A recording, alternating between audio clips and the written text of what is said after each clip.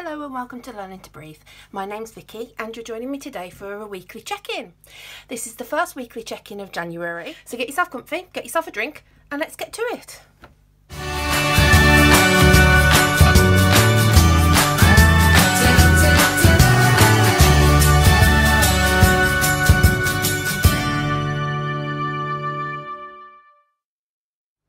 So before I start the check-in, I need to finish setting up the monthly planner, because during my plan with me I actually forgot a couple of them, which was very clever of me. So what I need to do is put in my pay dates and put in my little piggy banks for the yearly saving challenge that I'm doing. Are on the 7th of January, so that's just there. Oh, I've done that well. Yeah, that's not coming up. That will be there. The 21st of January.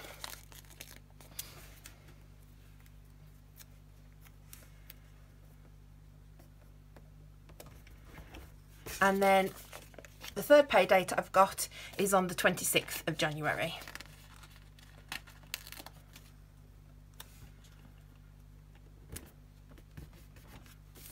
And then every 2 weeks, I do the saving challenge. So these little piggy banks will just go here.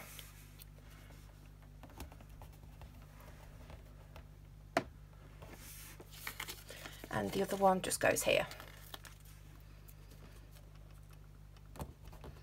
So that's them set up for the rest of the month. So for the weekly check-in, I actually only had 2 expenses this week. I've already pre-written them.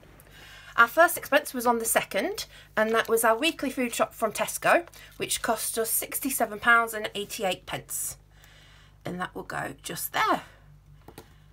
So yeah, that's the first expense of this first weekly check-in, but also of January 2022. And then our next expense was on the 4th, and that was from Asda for £19.51. And that was getting the extra bits we couldn't get from Tesco.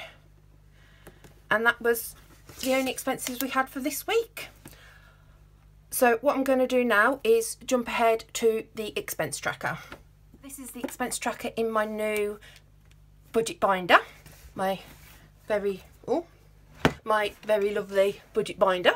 So my first expense was the 2nd of the 1st, 22, and it was in Tesco, which was a grocery expense, and it came to £67.88. And then my second expense was the 4th of the 1st, 22, and that was Asda.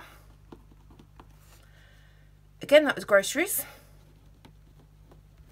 and that was £19.51. Obviously that was the first time that I've used this, and yeah, really had no issues with that whatsoever. Laid out really well. Very happy. So I've now moved on to the weekly check-in. I've already set it up for this week, and the only category that we've used is groceries. This week we have spent £67.88 and £19.51. Usually we get £90 a week, and this week we spent £87.39. So that's a remaining of £2.61. So that is the weekly check-in completed. What I'm going to do now is go back to the monthly layout and put down any no spends for the week. So I'm back to the monthly layout. I'm going to be using these no spending labels that I got from Saving Sass. I don't think she has her Etsy shop open at the moment, but she's on Instagram. And I have one no spend there, one no spend on the 3rd, another no spend on the 5th, and another no spend on the 6th. I've also got another no spend on the 7th.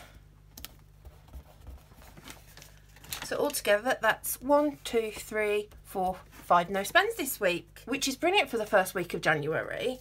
Something else I've just realised I haven't done, because you know I'm doing so well this week, is I haven't put down my goal for this month. Obviously in the plan with me I've put in here that I want 12 no spend days, so I'm going to just put it under here what my goal is. Actually, I might just put it, where do I want it? I'll just put it there.